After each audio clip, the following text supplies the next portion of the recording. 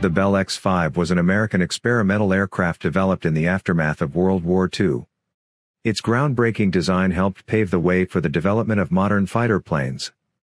The Bell X-5 was designed by a team of German engineers led by Dr. Richard Vogt. It was a revolutionary aircraft, featuring a unique wing design that allowed the pilot to change the angle of the wings in flight. It was inspired by the untested wartime P-1101 design of the German Messerschmitt Company.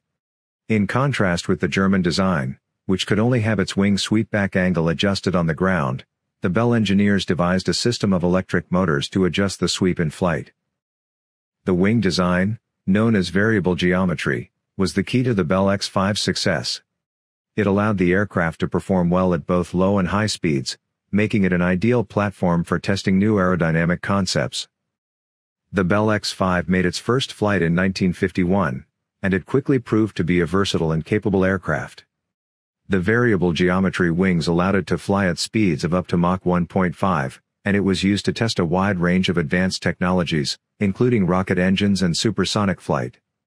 Unfortunately, the X-5 proved to have unfavorable spin characteristics.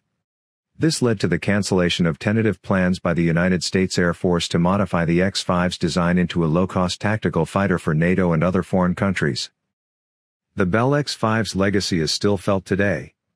Its variable geometry wing design was a major influence on the development of more modern fighter planes, such as the F-14 Tomcat and the F-111 Aardvark. 2 X-5s were built. Almost 200 flights were made at speeds up to Mach 0.9 and altitudes of 40,000 feet.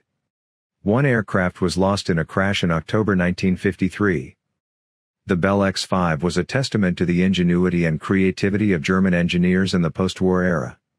It was a groundbreaking aircraft that helped lay the foundation for the development of modern aviation technology.